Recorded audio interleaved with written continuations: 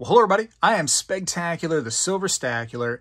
On my table, you can see that I have my steel cents, some of them kind of strewn about because I'm going to be looking through those for a new variety that was just discovered. Let me read you this title right here on Coin World. Well, hello everybody. I seek to educate and entertain through my journey of collecting coins and stacking precious metals. I encourage you to subscribe and please stay with me on this journey. I am Spegtacular, the Silverstacular. Says breaking news, experts identify overdate 1943 over 1942 S cent. So how cool is that? Originally, I guess they thought that these right here were just double dies, but it's not the case. Not the case right now. They're finding out that this was actually, and you can see, let me zoom in a little bit right here. Like on the 3, you can see it. There was actually a 2 printed on there, and then the 3 came over top of it. But a good way to tell is if you have most likely a microscope or a really good magnifying glass or a loop or something, you want to go ahead and look around the 3 on this part right here, and especially on the right hand side, you can see that extra metal, and you can see the 9 right here, how there's doubling on the 9, and right here the bottom of the 1, you can definitely see it, and some on the 4 as well. But first things first, look for the S mint mark, and then start looking for that doubling, and you might have yourself this overdate variety. Really, really neat. So that's why I have my coins out right now, because I want to see if I have it. I can't do it on camera because it does take a close-up, ability right there. Let me actually try a couple. I'm going to scroll this thing down a little bit here. We're going to see how close I can get and what we're looking for.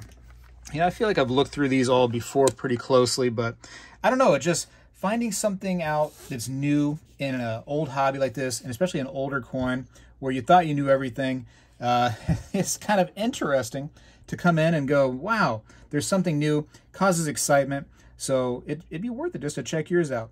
I'm going to really have to use a loop to really identify these right here.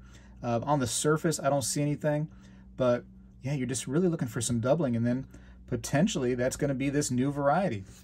So if you do have one of the coins, maybe you had it graded or whatever from NGC or PCGS, and they identified it as a double die from 1943 S, maybe you should have it regraded into this new variety that exists.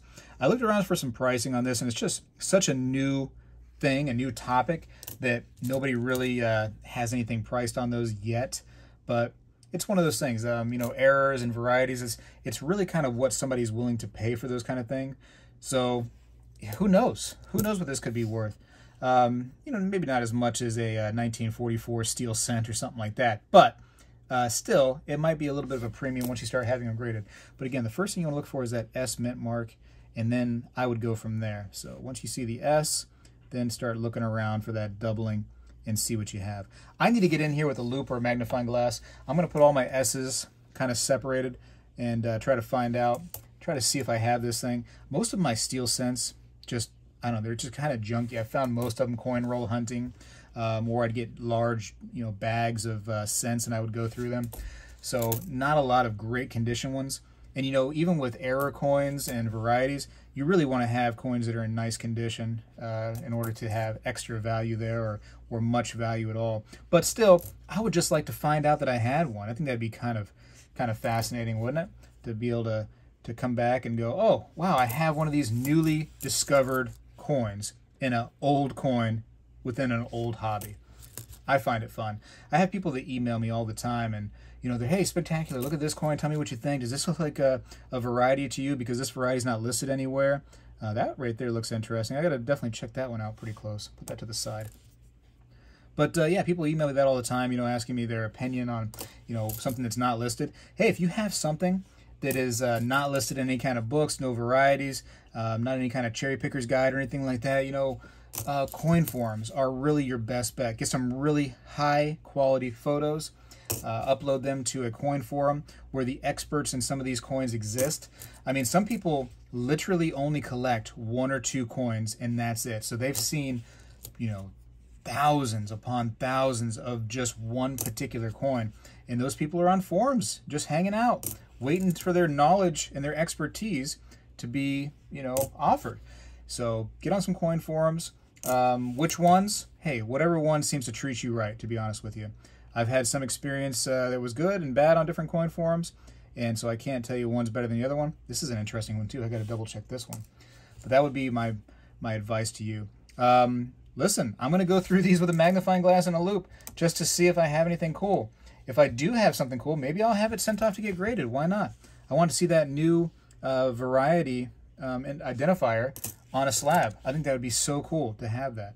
Anyways, I got to go for now. Check your steel cents out. You just never, ever know. And in fact, you know what you should do? Check all your coins out very, very closely, because you don't know. They just now are finding this variety exists. Who knows what's really still out there? Could be anything. Anyways, I appreciate you for watching. I appreciate it if you go check out your steel cents. Make sure you do. Spegtacular is out.